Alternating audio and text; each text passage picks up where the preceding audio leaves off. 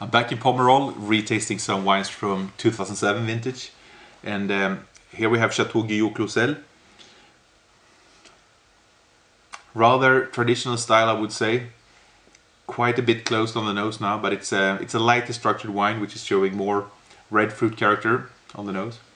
Not really any oak to talk about. Some spiciness there, some hints of dry spices.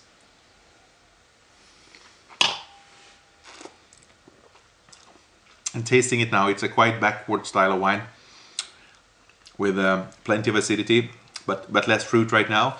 And I think once again, I mean, if you do like classic wines that should be aged for a very long time and develop over time, this might be something for you. But right now it doesn't give me a lot of pleasure, so it's a wine I'd like to come back to in a few years.